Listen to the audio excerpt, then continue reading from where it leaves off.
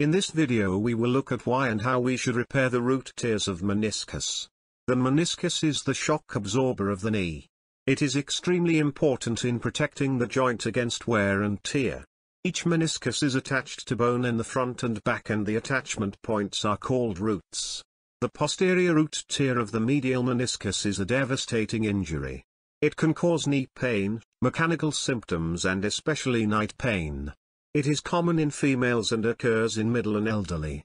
Eventually the meniscus is extruded from the joint, making the knee vulnerable to tibial stress fracture and wear and tear. It is a serious injury that is often missed in MRI reports, and neglecting these injuries can result in rapid deterioration of joint. The coronal sections of MRI can show discontinuity and signal changes in the posterior root. The extrusion of the meniscus can be identified in later stages. In the sagittal section's absence of meniscus near the PCL, the ghost sign indicates a posterior root tear of meniscus. Laboratory studies have shown that if you can successfully repair these root tears, we can restore the biomechanical functions of meniscus.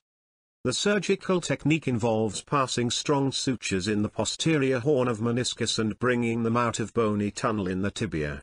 The sutures are tied over a button on the tibia. The availability of the scorpion suture passing device has made the technique easier and reproducible. The case for illustration is a 47 years female with severe knee pain on her left knee. In younger patients it is important to take a full-length standing X-rays to assess the alignment. In this patient both the knees are in gross varus, suggesting the overloading of the inner, medial, compartment of knee. This is how the knee was looking arthroscopically, with severe loss of femoral and tibial cartilage.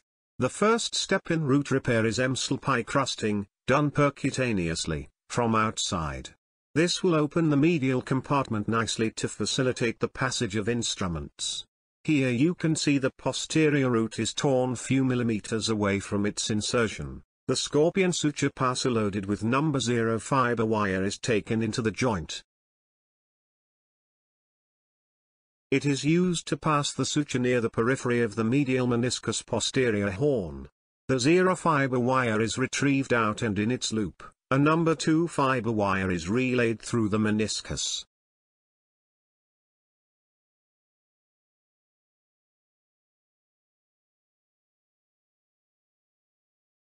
In a similar manner, 2 more fiber wires are placed in the adjacent areas of the periphery of the medial meniscus.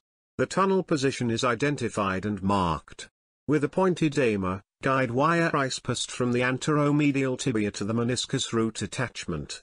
A curette is used to denude the cartilage near the tunnel.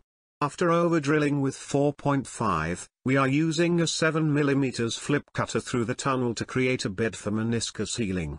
A burr is used to create a healing bed for the meniscus healing. After the preparation of bone bed, the corresponding pairs of sutures are taken near the tunnel opening and retrieved outside using a retriever. These sutures are tied over a slotted cortical button and under arthroscopic control. Because of the young age and joint unloading procedure, high tibial osteotomy was also performed. The combined procedure gives additive benefits to the patient. If the scorpion device is not available, a shoulder suture passer like lasso can also be used. To pass a nitinol wire loop, which can then be used to relay number 2 fiber wire sutures. Osteotomy is not routinely offered for patients above 60, a simple root repair fixed to button, and the repair is protected by an unloading knee brace. Rehabilitation is very important, and patients should avoid bending the knee more than 80 degrees initially and should avoid low seating positions for a very long time. Meniscus root repair is a rewarding procedure and is vital in joint preservation. It is important to suspect them clinically and confirm by MRI. Early repair can save the knee. Thank you very much for watching.